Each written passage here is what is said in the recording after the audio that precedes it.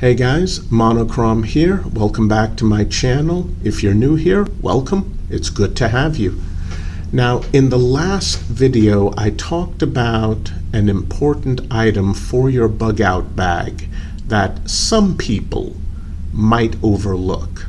Today, we're going to take a look at an item that I think most people would overlook.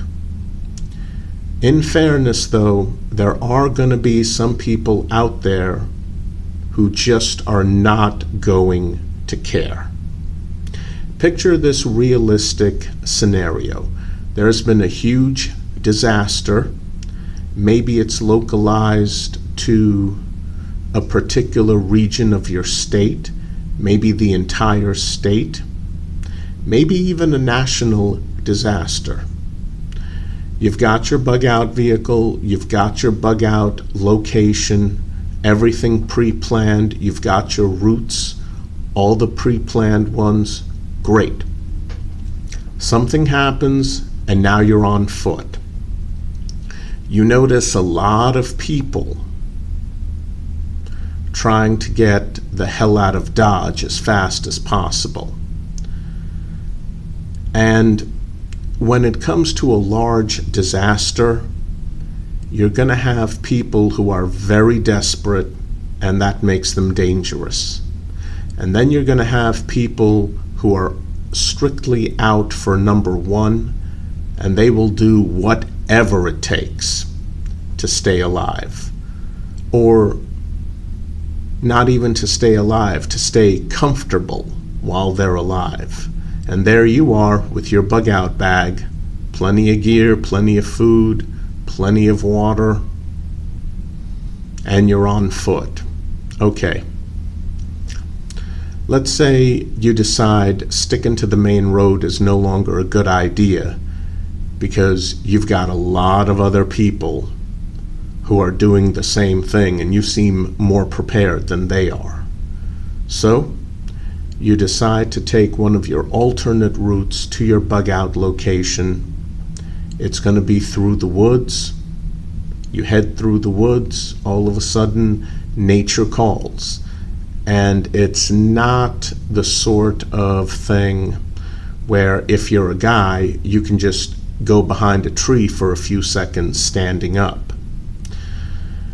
Now, the problem is, if you decide, I'm going to do some stealth camping a few yards away from where I do my business, maybe you were intelligent enough to get a tent in a color that blends in with the woods. Great. Maybe you take some tree branches and you hide one portion of the side of your tent by stacking those branches next to it. Fantastic. Or up against it. Great. So you've decided to do some stealth camping just so you can get a few hours of sleep because you're exhausted. But first, you got to take care of your business. So you take care of it, you pull out that nice white toilet paper, you do what you have to do. Maybe you're someone who doesn't care and you just toss it down onto the ground. Okay? And then you're going to walk maybe at most a few yards to your stealth camping location. Okay, brilliant. If someone else comes through the woods because they also want to get away from people, but they're desperate for food or water, all of a sudden they stumble onto your crap pile with the toilet paper on top of it, or maybe you do what some lazy people do when they're through hiking.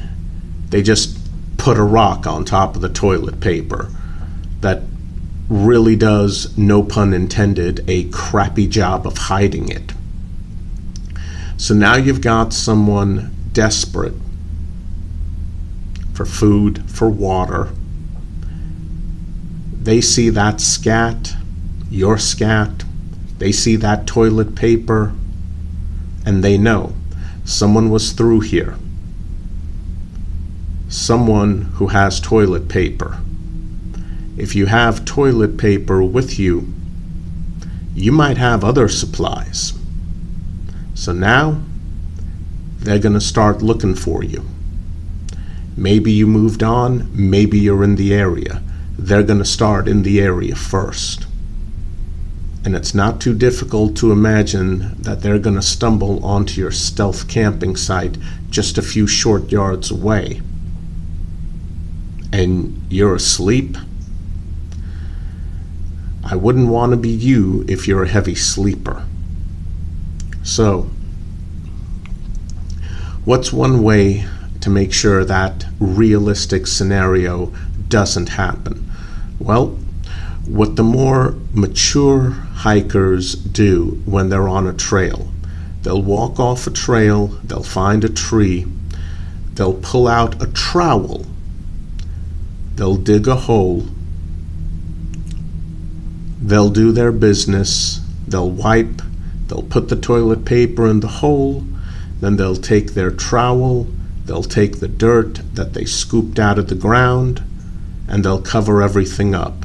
Nice, simple, easy. A lot of thru hikers on trails across America, they like to go lightweight.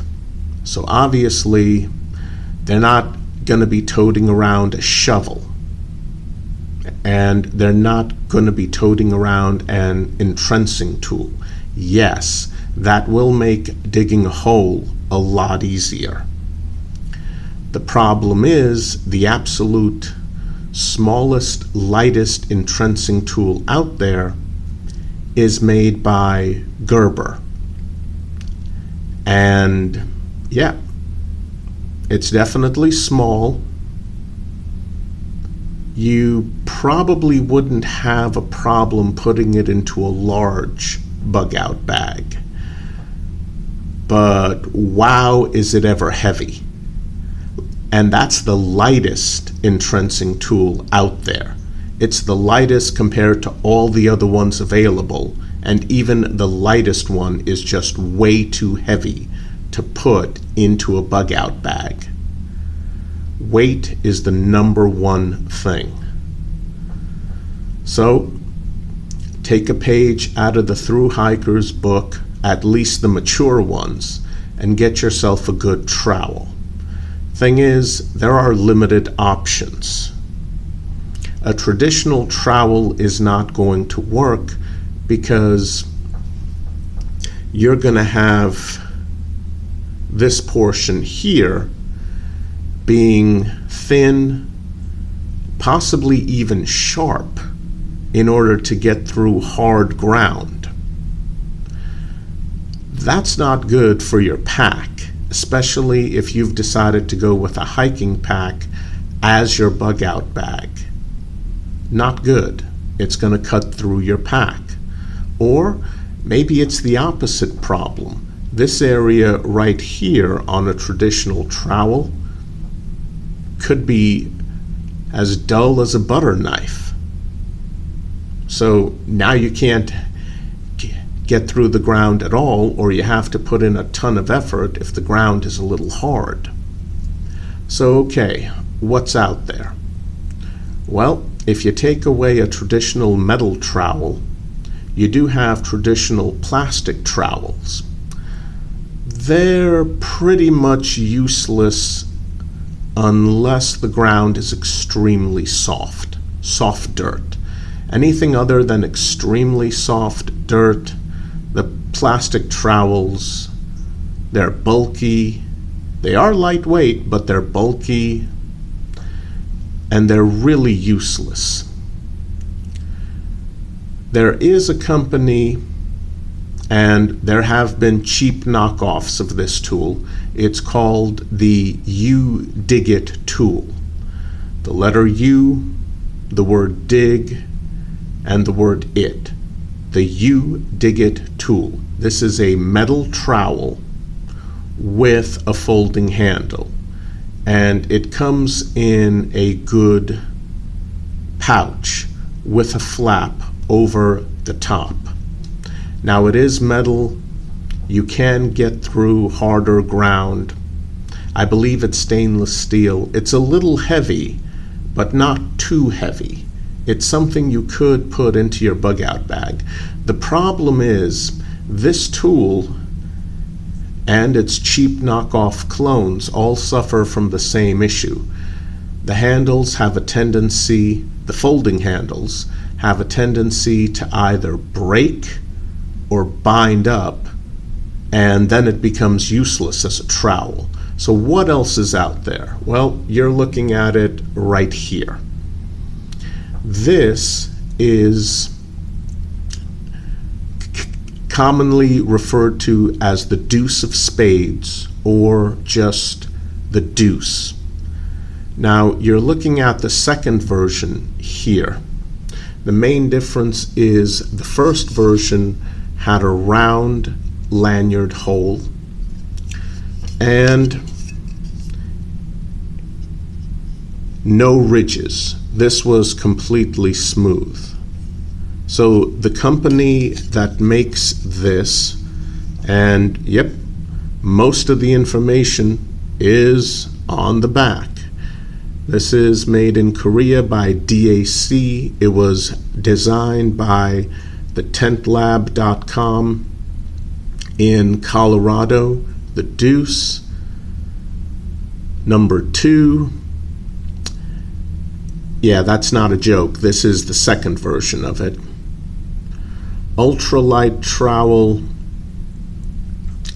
just over ½ an ounce in weight. This thing is made of thin aluminum, but it is rigid. This thing is surprisingly solid and rigid for being made of thin aluminum. There's the thinness, as you can see, very thin. Now, this is a great solution to that problem.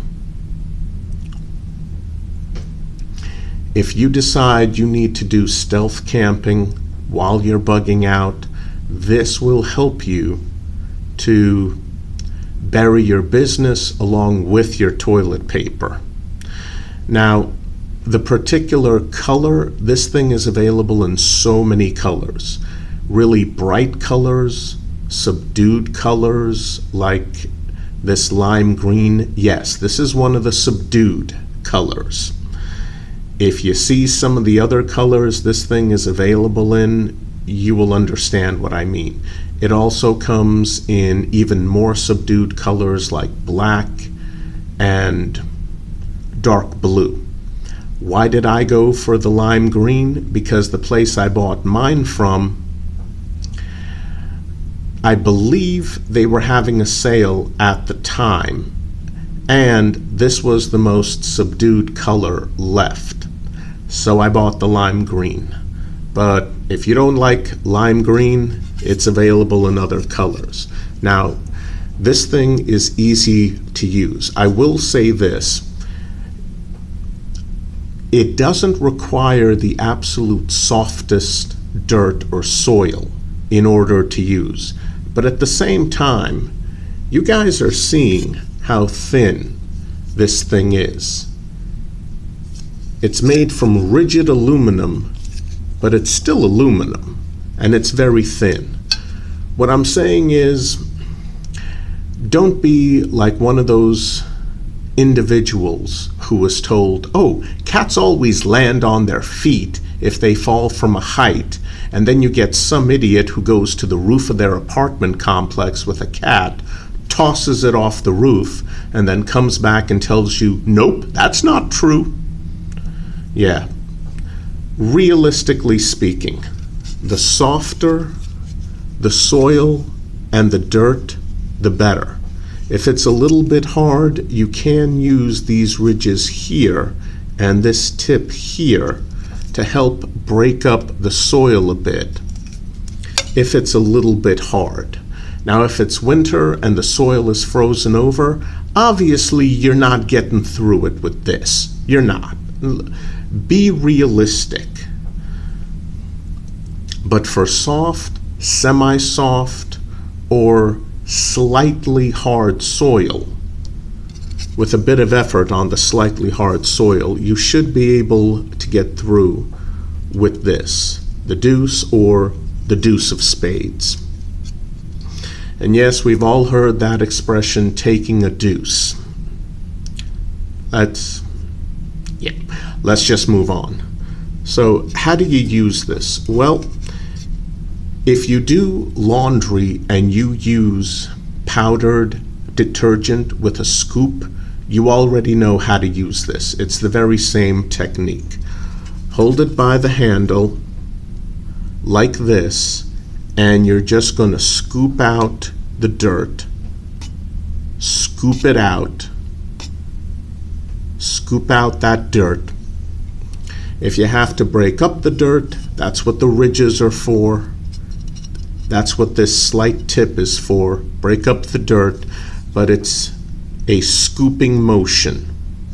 And then do your business, use your toilet paper, make sure everything is down the hole next to the base of the tree that you're using, and then grab the dirt, scoop it back in. Very simple. If you need to do stealth camping while bugging out, a very lightweight digging tool such as this trowel is an absolute must-have, because the last thing you want is to leave behind some bright white toilet paper that someone comes along, they might be desperate, they see that, they know someone is nearby, and if that someone has toilet paper, they might have other supplies. Things can get ugly very quickly, and unfortunately, if you're on foot, a shovel is impractical, a compact shovel is impractical, and I'd even go so far as to say that a small entrenching tool is going to be impractical. This is actually the best option. This is the best trowel that's out there for outdoor use. But again, please be realistic. Its limitations are obvious, so please be realistic. But this is a fantastic option as long as you're realistic for when you need a trowel. Okay guys, that's it for today. I know this video was a little long, but I figured this particular must-have item for a bob needed quite a bit of explaining. That's why it's longer than usual, basically. All right, guys, I will see you in the next video. Please stay safe. Don't let anyone tell you it's safe out there. You don't need a mask. No, you need a mask. You absolutely need a mask. And I might be able to help you guys with that. Maybe. Make sure you stay tuned to my channel. Stay safe out there. Wear your mask. I'll see you guys in the next video. Seriously, please stay safe.